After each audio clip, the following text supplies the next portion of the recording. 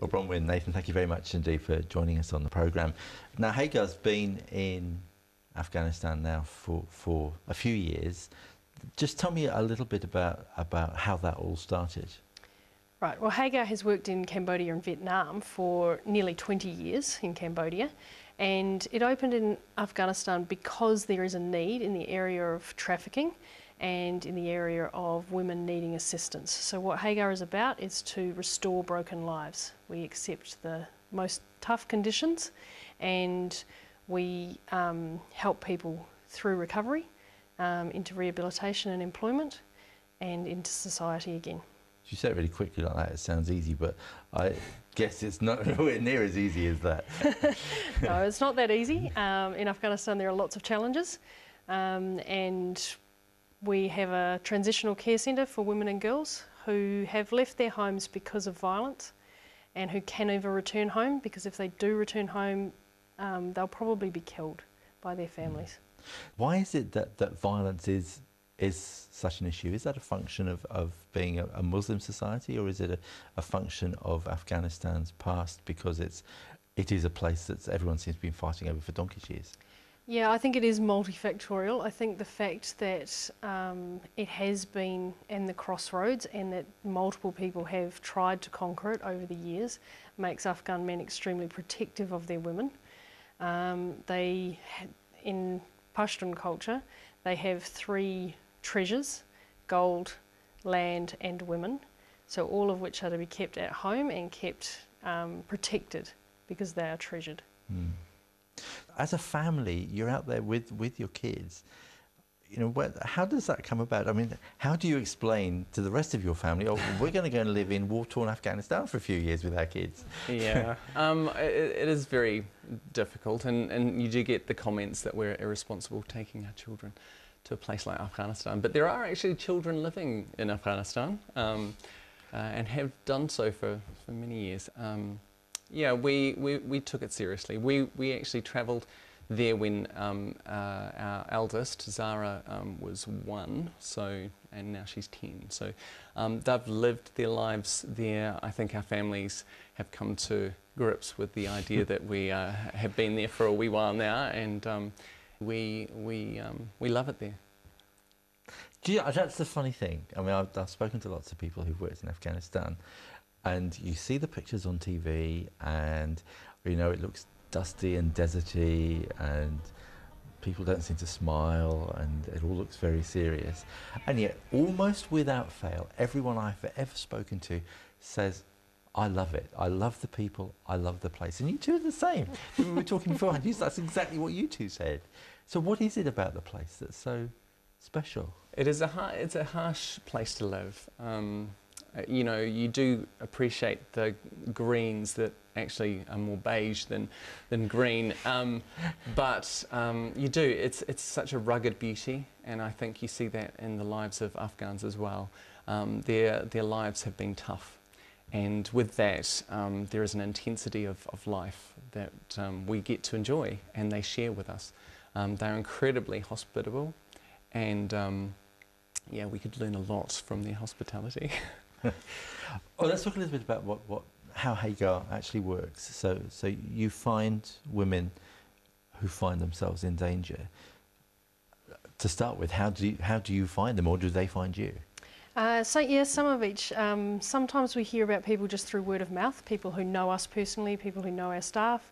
Other times they get referred by the police or by the Ministry of Women's Affairs, Afghan Independent Human Rights. There's a number of ways, and from other shelters. Because we have a view of transitional care, which will help people get into employment, we do get referrals from other shelters who are really safe houses, in that their clients aren't allowed out, they're not allowed to go to work, they're not allowed to have a telephone.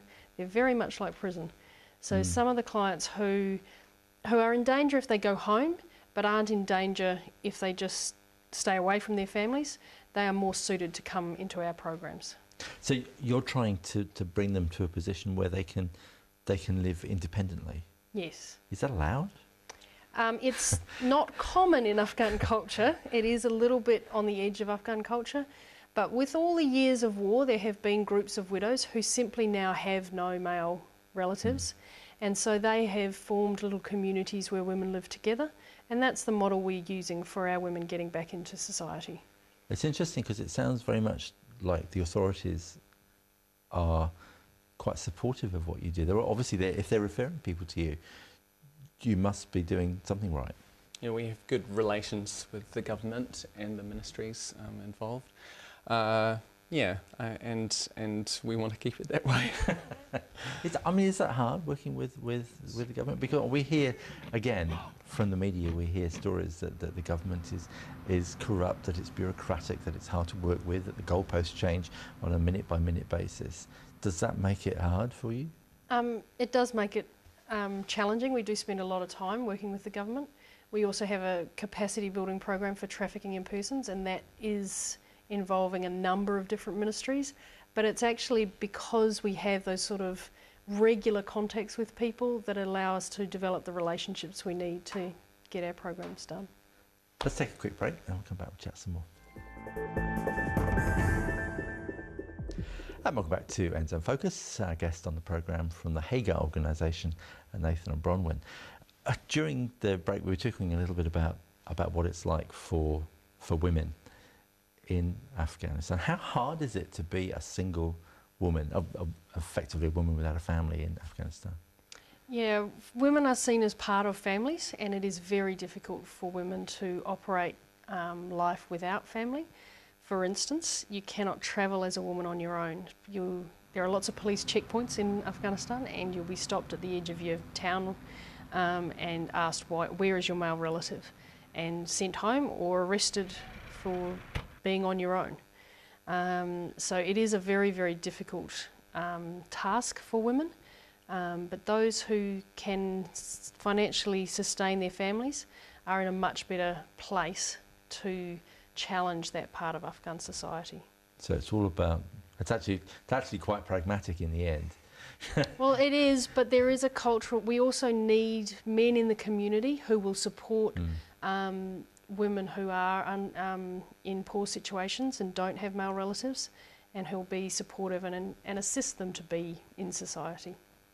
One of our hopes is that while our clients go through that recovery stage, that they'd be able to gain employment through our projects, and in doing so, in the long term, find themselves in perhaps group homes where they're supported by other women, and perhaps an older couple. Or, When it's so ingrained in the culture, I mean, what do they make of you two?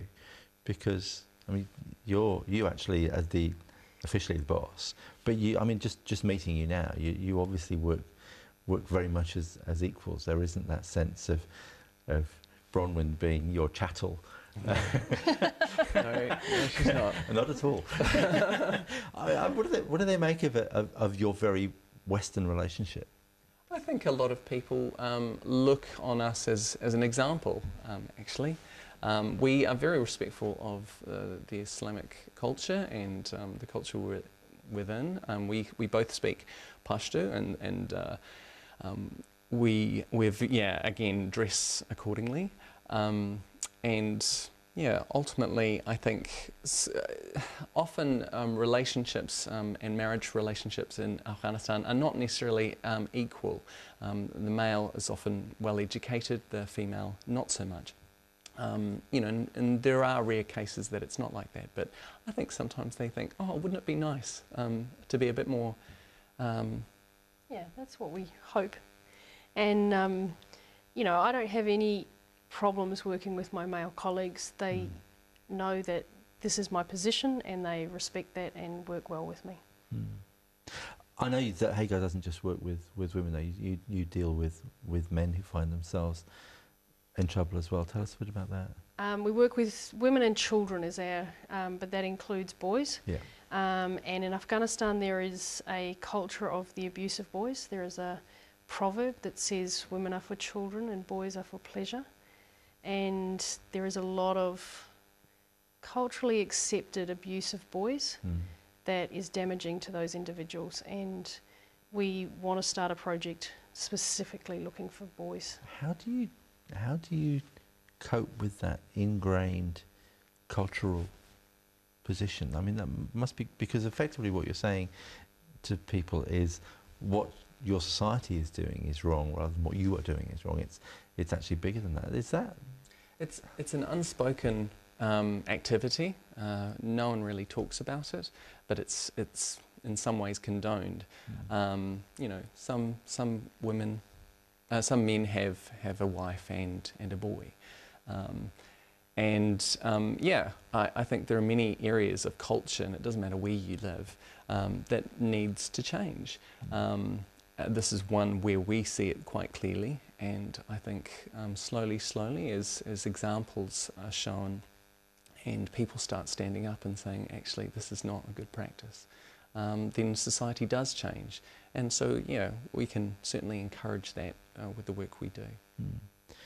How are New Zealanders viewed in Afghanistan? Because are they seen along with the American and the British troops as part of that sort of Western, I guess, almost invaders? Or I mean, what's that? I mean, for some people, that is certainly the case, that any foreign soldier is seen as an invader. Does that make it difficult for the work that you do?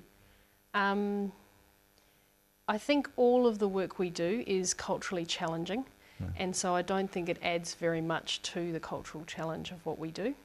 Having said that, I think that the New Zealand troops that are in Bamiyan are extremely well received. Nathan's visited Bamiyan and talked to the people, and they're all extremely receptive to the work that the New Zealand soldiers have been doing. I think they regard them as more personable. Although, and the work that they've done so far is transformational. So, and they work with other organisations, making sure that no one's redoing and repeating things. So, you know, the dollar gets stretched significantly, and yeah, ultimately lives are being changed.